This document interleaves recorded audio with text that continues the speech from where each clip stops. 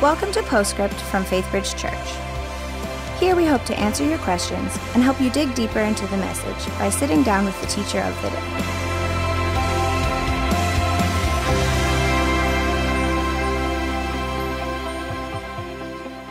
Hello, I am Adam McIntire. I'm the high school pastor here at Faithbridge, and I am here with Dan Slagle, who just preached an awesome message on leaving your baggage at the foot of the cross, about giving that over to Jesus and unburdening yourself and letting Him carry that for you.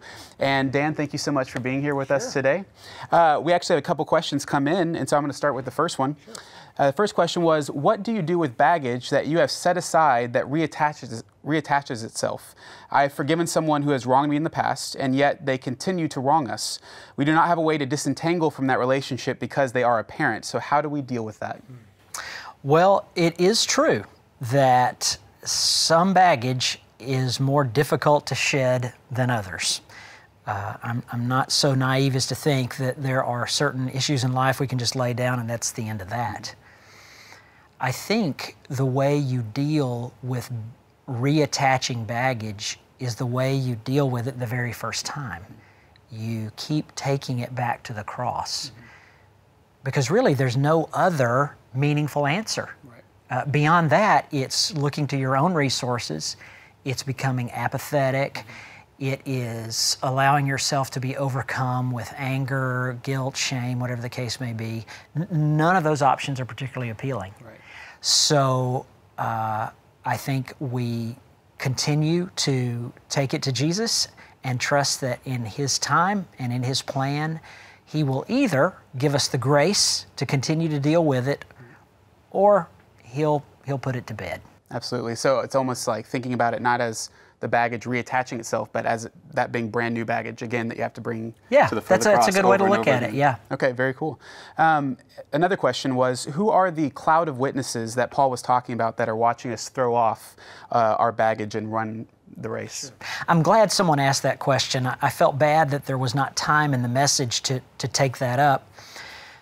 The cloud of witnesses refers to a list of people in the previous chapter, chapter 11, who are lifted up to us as role models of faith, of people who, some of whom had some really difficult life circumstances, and yet they stayed on course. They refused to veer, to deny the faith, even to the point of death, some of them.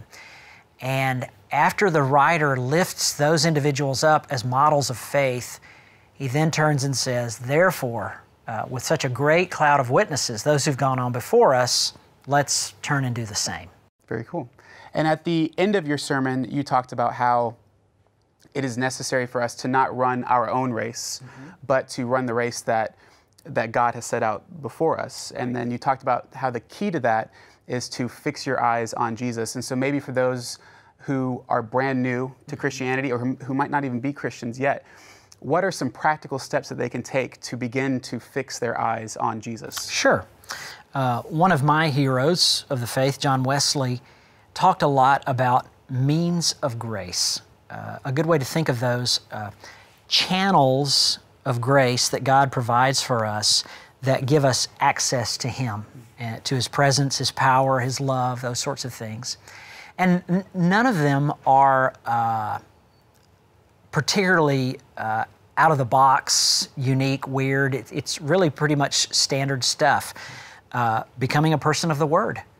The Bible is a definite pointer towards Christ. Becoming a person of prayer and learning to cultivate our relationship with Christ through prayer. Spending time with other believers who know Jesus, getting their input and their guidance and their help, their accountability, being in a grow group, participating in the body of Christ through worship and service. All of those things, I think, have a cumulative effect of reorienting the direction of our life. And as we participate in those, we begin to find that we're looking in a different direction. Very good. Well, thank you so much to Dan for joining us for this Postscript session, and thank you all for tuning in. We'll see you all next time. Thanks for joining us for Postscript. Help us keep the podcast interactive by submitting your questions during the morning services. Learn more at faithbridge.org/postscript.